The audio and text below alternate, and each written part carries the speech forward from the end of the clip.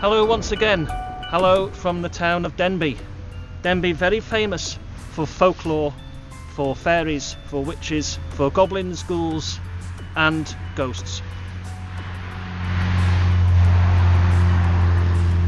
And motor cars. Today, our story takes place in the town of Denby, and it involves a midwife. This midwife was woken late one night, fierce rapping at her door. Now, being a midwife, she was used to being disturbed all hours of the day and night, as you can imagine. Babies wait for nobody. They come under their own steam, don't they? They decide when they're coming. So she dressed hurriedly, opened the door, and there was a fine, small, dapper little man stood at her door. He ushered her into a carriage that awaited her and whisked her off towards the moors. Arriving at a very fine house, she was ushered up to the bedroom, and there she saw a very small lady, a beautiful lady, heavily pregnant.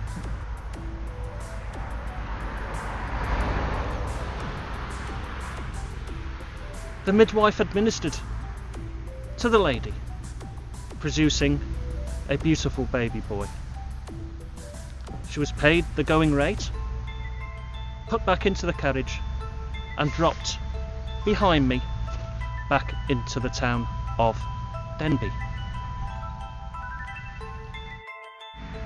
A number of weeks passed, and the midwife decided one day she was going to the town of Ruthin, 8 miles down the vale.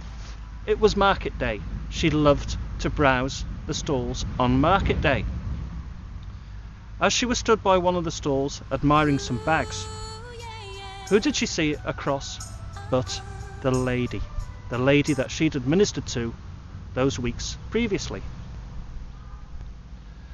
The midwife went over to her, inquired after her health. Instead of being pleased to see her, the lady was furious. "How can you see me? How are you able to see me?"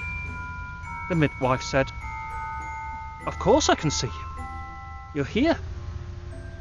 To which the lady replied, "With which eye can you see me?" The midwife said, "Why, my left eye." At which point the lady touched the midwife's left eye, and the lady disappeared into thin air.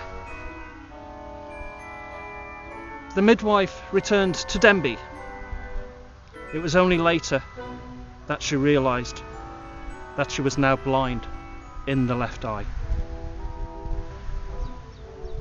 Fairies, they still abound today.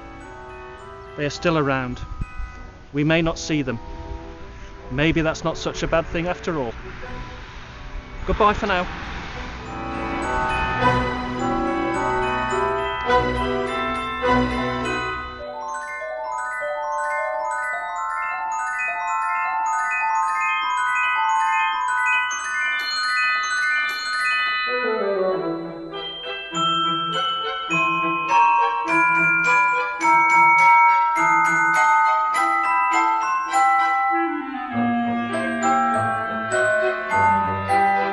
It must be true, I saw it on YouTube.